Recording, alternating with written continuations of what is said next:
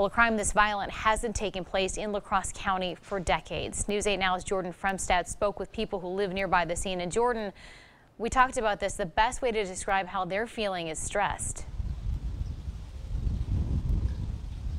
Yeah, that's right, Amy. We're about a mile south of the quarry right now where investigators are doing their work. As you can see, the road behind me here is closed. Lots of people have had to turn around in disappointment. So if you're coming from West Salem or Holmen, you want to avoid this area as you're not going to be able to get through, as you just mentioned. And in the middle of the cornfields, bluffs, and trees that you see behind me, there are several homes in this area where people are building their lives and have families. And several of the people I spoke to had a very nervous look in their eye, a very stressed look.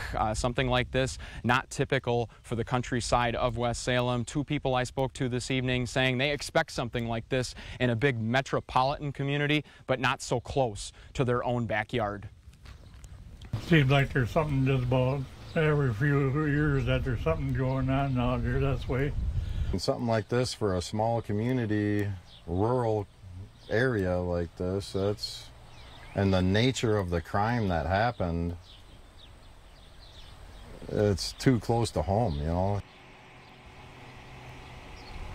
Now, something neighbors brought up is this isn't the first time an investigation of this nature has happened along this road. If you'll remember, back in 2016, Todd Kenhammer, who was convicted of murdering his wife after an incident that occurred not too far where we're standing along County Road M here. A neighbor that we spoke to tonight, who you just heard from, he actually lives in this house right behind me, and he remembered that situation clearly here in rural Hamilton. He's saying this situation occurring here tonight just adding another difficult thing to process for neighbors in this small community. Reporting live in the town of Hamilton tonight, I'm Jordan Fremstad, News 8 Now. All right, thank you, Jordan. And remember, if you have concerns, the sheriff did tell us he is very confident that this was a targeted attack. It was not random. Again, you can follow all of our coverage. We hope to update you with more information. The sheriff is expecting some more information later this evening. You can find any updates online at news8000.com and, of course, here on News 8 Now.